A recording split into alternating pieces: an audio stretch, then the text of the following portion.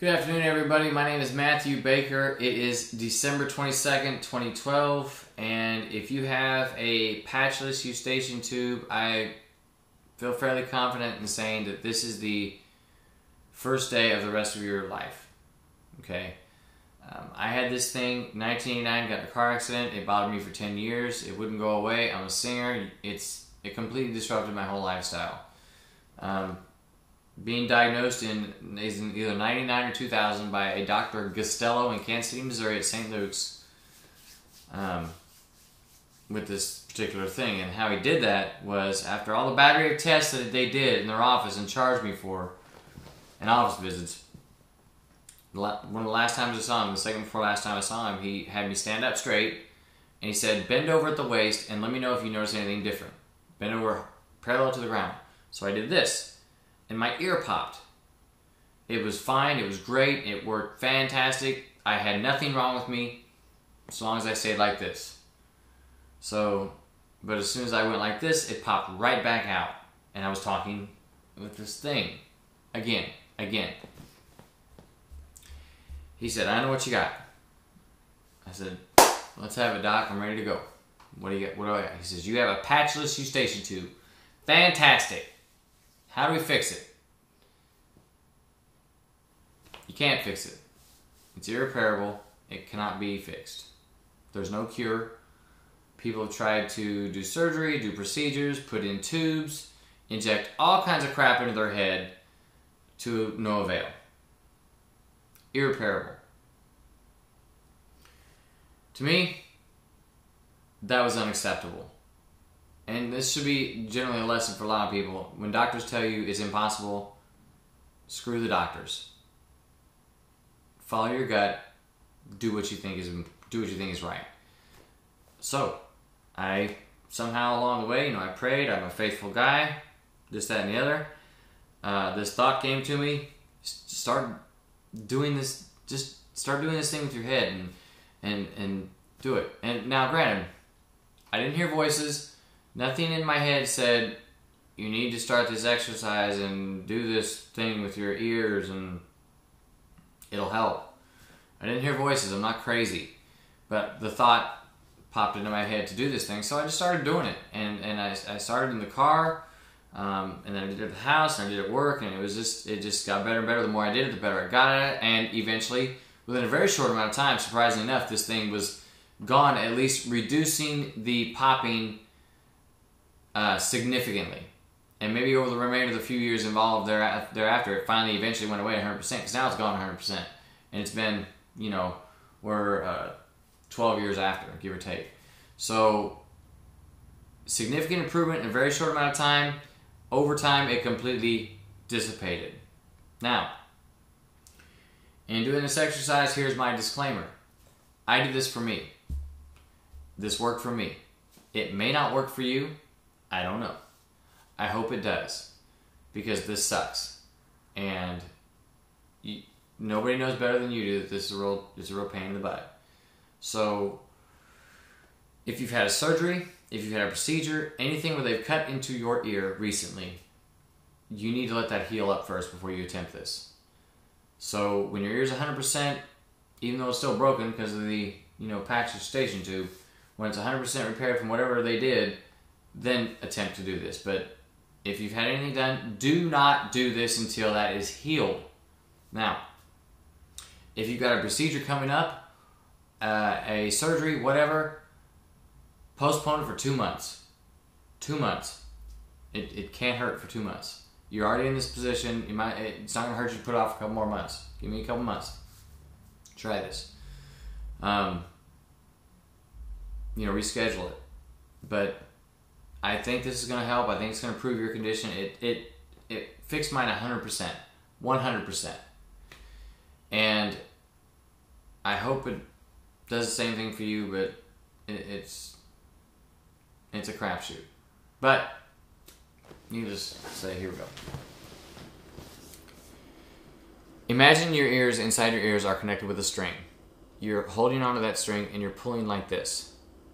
So that means you're pulling your eardrums closer together at this interval, kind of a thing. You're exercising your inner ears. It sounds crazy, I know. So this is what you're doing.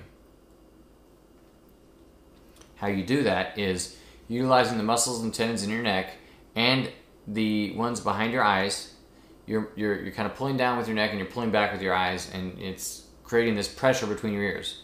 So it's doing this, it's, you know, sucking this thing in like this. And what you'll hear in the affected ear is you'll hear a rumbling sound like thunder, like a timpani from an orchestra. You know, you'll hear this noise. It'll you know, sound like that. Now, if both your ears are like that, it may sound in both of them like that. I don't know. I don't have two defective ears. I only have one. I barely hear it in this one, but I hear it prominently in this one. So I'm going to do this first with my eyes open and then with my eyes closed, and see if you can see a difference, or see if you can see what I'm doing. I don't know if you can, but we're going to try. Okay, here we go.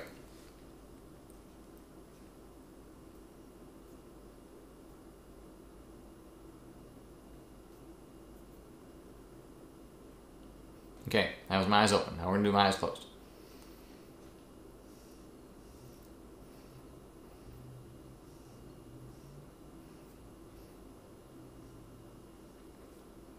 Hopefully you saw something.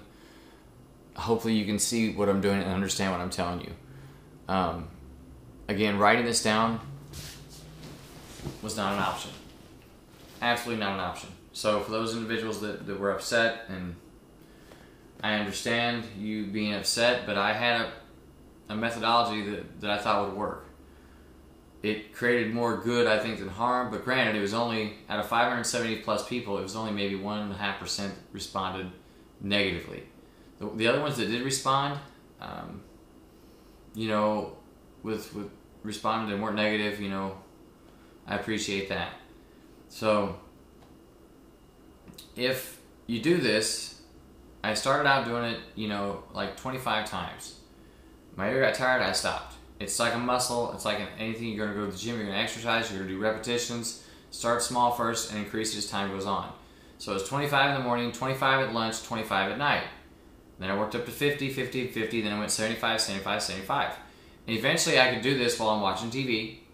I mean, initially when you start out, you're going to want to turn everything off, turn off your TV, your radio, concentrate. You have to focus. You're going to have to get used to this movement 100%. You have to be quiet. It takes a lot of work. In my opinion, it was difficult to do, but once you catch it and once you know what you're feeling for or hearing for, whatever, then you've got it, and you just got to do it more and more and more. And the more you do it, the better you'll get at it. My hope is that your ear gets better. I can't be certain that it will. I'm throwing this out there, no charge, whatever. I don't, you know, it's yours to do with what you can, and the reason behind that, you know. Again, it could take a long process for me to develop a system to charge people for it, whereas, you know, I die tomorrow and nobody gets it. So, you know, it's yours to use. Hopefully you'll get some use out of it. If you do notice improvement, post on the website. Send it to all the people on that site that have this problem. Send it to them. Let them know the link. Put it out there. Tell your doctors. You guys have been seeing doctors all this time. Tell your doctors what you did. Tell them how you did it. I would appreciate the credit. But if you want to send me a letter or anything outside of that, because I honestly think this is going to make a significant improvement in all of your lives. My address is 1720 Jason Avenue, Apartment 1, Edinburgh, Texas, 78539. It'd be great to hear from you. You know, it's always good to have more friends. Facebook's a good place to have friends. And be positive. Don't be negative. Don't say negative things about this video and the production of it or whatever was in it.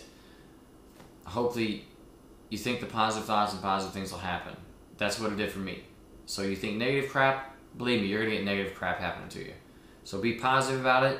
Do the exercise. Be religious about it every day, 3 times a day. Start it out small. Increase as time goes on.